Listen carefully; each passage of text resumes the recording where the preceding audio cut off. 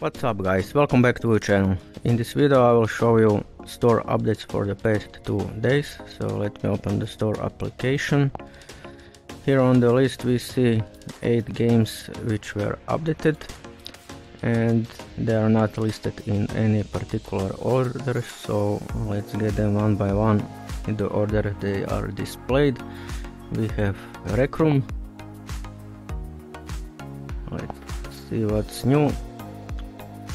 It's 1.5 gigabytes in size, and you can freeze the video here and read the release notes.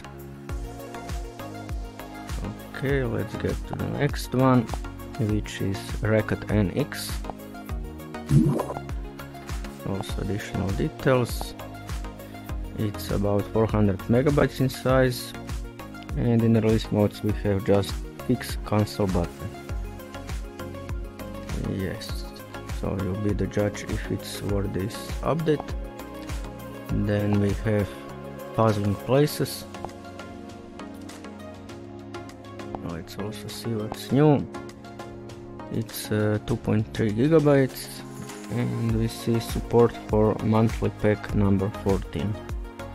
Yeah, so we have many packs. This is the new one. Then we have KungFuBeat. Additional notes. Let's see, this one is 1.2 gigabytes in size.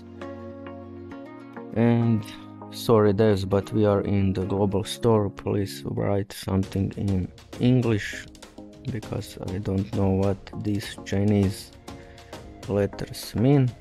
Sorry about that. Let's get to the next one. Table Party. This one is about 450 megabytes in size.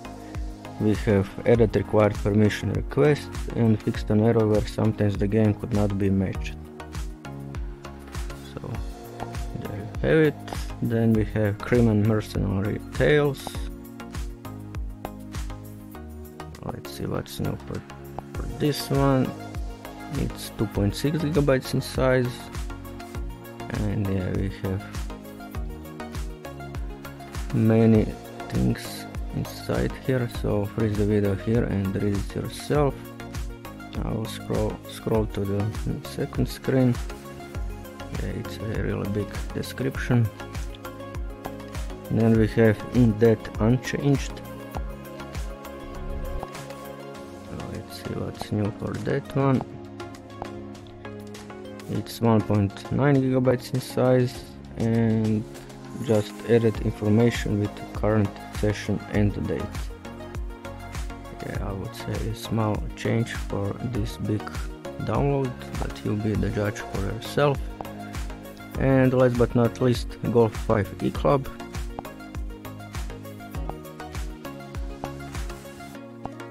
This one is 3.4 gigabytes in size, and we have new Safari course. That's good to see.